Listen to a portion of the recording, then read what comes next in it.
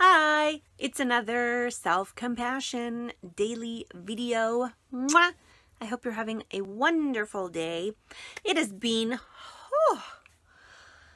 a really draining day today, but I'm feeling a little bit better, as you can probably notice. I was talking with my therapist today because I saw her today, and we were talking about the things that I do that drain my energy. And my therapist said to me, it's great that you're focusing on self-compassion and feeling those emotions, but we also want to balance that with radical acceptance that things aren't always going to be fair. Often things are not fair. That's a pretty much daily occurrence.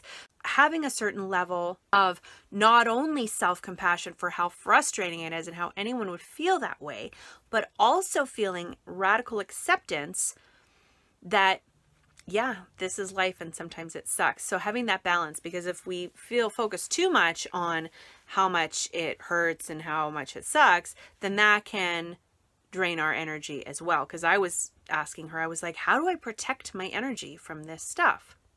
And so she suggested radical acceptance. And the other thing that she also suggested is in addition to being conscious of the things that I do that drain my behavior, like the complaining or procrastinating or whatever it is for you that drains your behavior, also adding in behaviors that boost my energy, whether that's having a healthy meal, a glass of water, having a big stretch or a nice deep breath, going outside into nature, exercise, doing something pleasurable, playing a song that gets me amped up. So doing things throughout the day that also give me energy back, because yes, these things are very draining and I had zero mental energy left to deal with anything else. But if I can do some things that will boost my energy, then I can still go on about my day at that and back to that baseline of energy. So I hope that's helpful for you. I also want to do another video specifically more about gratitude, but maybe I'll do that tomorrow because this has gone on long enough. So what are you doing for self-care and self-compassion, taking good care of yourself,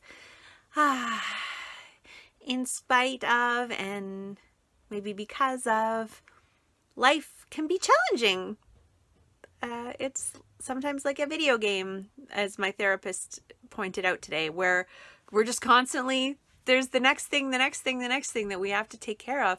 And we have to have a certain amount of acceptance about that, but also compassion for how challenging it is. And sometimes we just need to give ourselves a real big hug.